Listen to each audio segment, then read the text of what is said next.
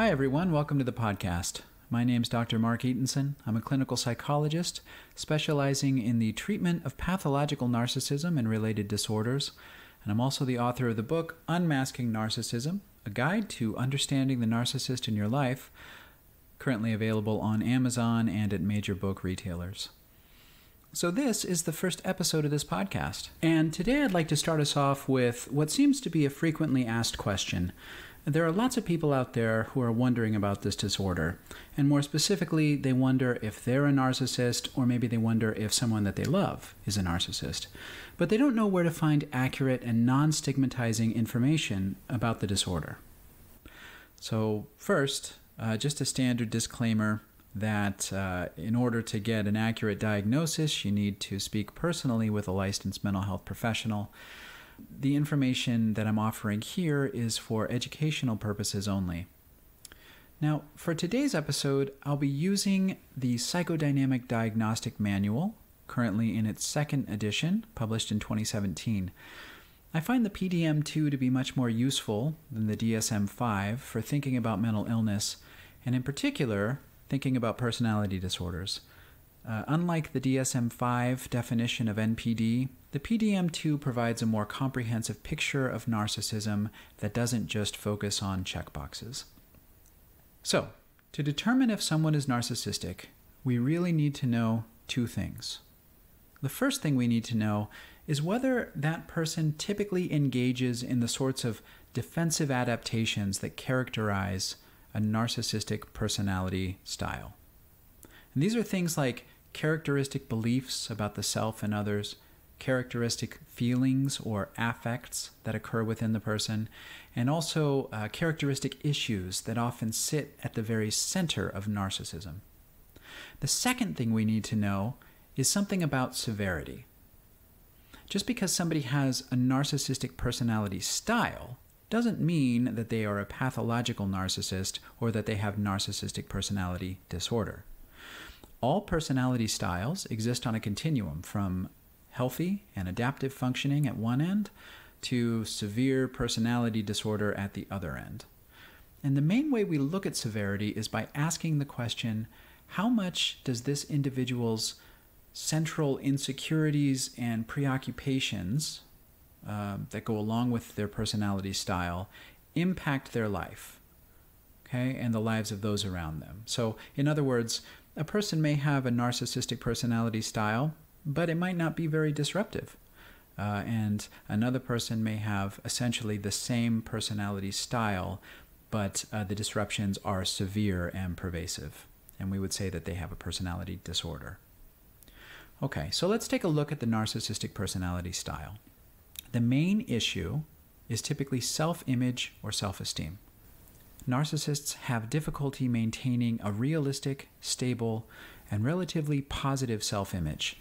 They struggle with issues pertaining to self-worth.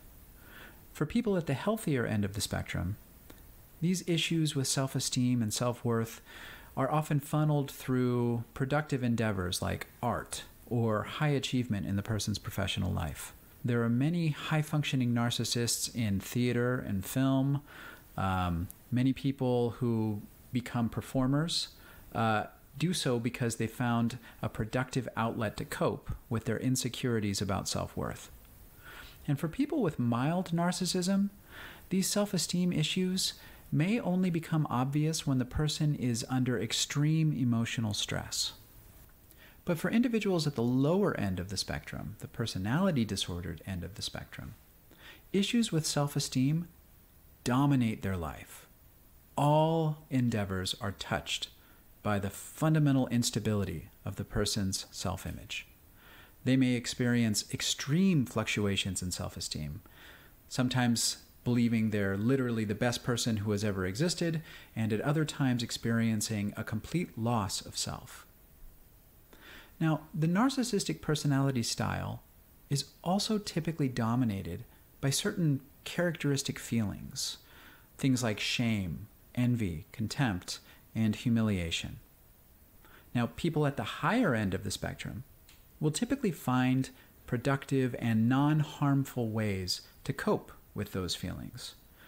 Maybe they convert them into drive and ambition, or maybe they use them as the basis to empathically understand and connect with other people, right? Because they know something about this kind of unique form of insecurity, they can sort of see it in other people, right? And somebody at the healthier end of the spectrum will use that information to actually connect with and help other people. Now, people at the lower end of the spectrum will be consumed by these feelings. For those individuals, the feelings of shame and envy, contempt and humiliation can be so overwhelming that they actually color everything in the person's world. Every relationship becomes about managing the person's hypersensitivity to shame. Every person in the individual's life is viewed through a lens of superiority versus inferiority. People are either better than the narcissist, in which case they're either idealized or treated with contempt, or they're inferior to the narcissist, in which case they're devalued and also typically treated with contempt. Now, people with a narcissistic personality style also tend to have certain central beliefs about the self, and we sometimes call these schemas. And these are typically unconscious. So the person may or may not be able to articulate them. They may or may not even be aware that they have them. But the beliefs, nevertheless, can be found underneath many of the person's behaviors. The most common one goes something like this: I need to be perfect to feel okay. At the higher end of the spectrum, this belief actually motivates high achievement. And these are people who are never really satisfied with where they are in life, always striving to do more or to be better. While at the lower end of the spectrum, the personality disordered end, this belief becomes disabling. The person's unconscious perfectionism can be so severe that they are actually never able to live up to their own standards, and neither can anyone else. They tend to fluctuate between periods of unrealistically high self-esteem in which they sort of become aligned with their ideal self and feel like they are literally the picture of perfection, and terrifying falls into feelings of utter worthlessness. During such periods, when they're kind of at the bottom of the self-esteem scale, the person may actually be at risk of suicide. Narcissistic individuals also tend to have certain central beliefs or schemas about other people. And those beliefs tend to be along the lines of, others have things that I don't have, like beauty, riches, or fame, and the more of those things that I can get, the better I will feel. Now, of course, this belief is to some extent true. However, what narcissistic people lack is a basic sense of their own self-worth that's grounded in an enduring experience of being good enough simply for being the person that they are. And this feeling tends to come from being loved, seen, validated, and accepted when we're very young. In fact, the experience of not having been seen or empathically understood on a chronic basis by caregivers when we were first putting together the basic building blocks of a self is considered to be the primary narcissistic wound that lies underneath the narcissistic personality style. That's why I referred to it as a defensive adaptation earlier in this episode. Like a tree that's kind of growing around an obstacle, the personality develops a structure to compensate for what was missing in early development. Narcissists tend to look outside of themselves for what they should be able to find inside of themselves. They perceive others as having the things that they lack. They may think that they want riches, fame, beauty, etc., but what they really seek is the feeling of being a self that has enough. And by that I mean that has enough love, enough stability, enough of the things that we all need to feel okay in the world. Another characteristic belief for this personality style is that others will betray or humiliate them. Narcissistic people are always on guard for the next experience of the ground falling out from under them. Ironically, they tend to create such situations by trying to be larger than life. They put themselves out on a limb, and then when the limb breaks underneath them and they're in free fall, they think it's because other people failed them.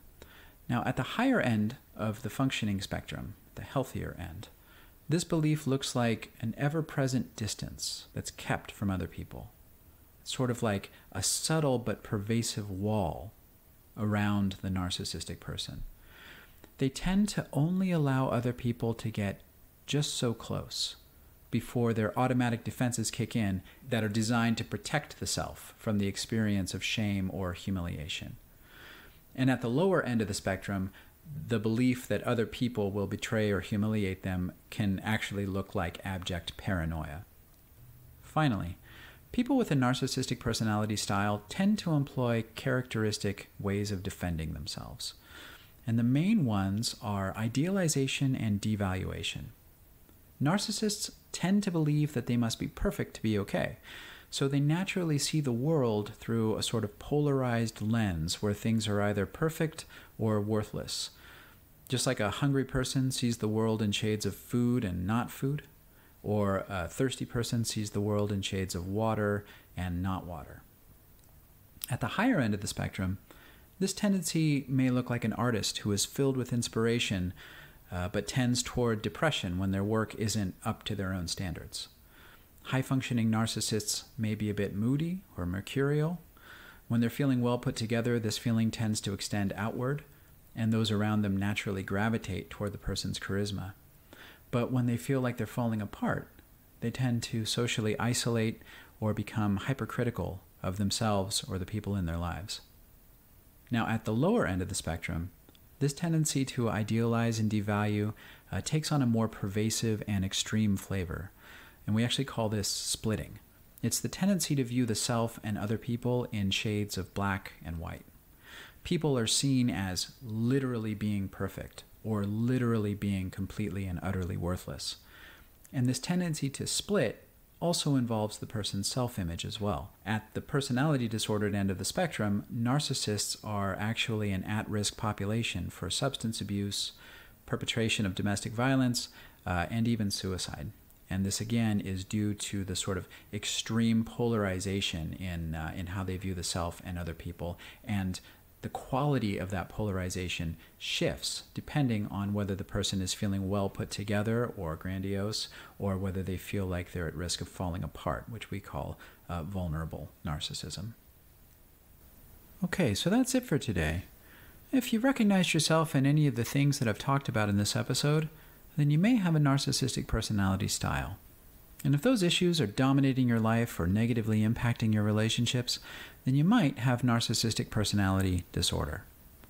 And it's important to remember that this is simply a broad overview, and I'll be addressing some of the more specific issues in the personality that cause someone to be at a higher or lower end of the spectrum in a different episode. But for now, remember that narcissism is a treatable issue. The person needs to want help, and they need to be willing to commit to the process. But it's very possible to heal the self and to move up the spectrum toward better functioning. Okay, so thanks for joining me today. Please reach out with questions or suggestions for future topics, and until next time, take care.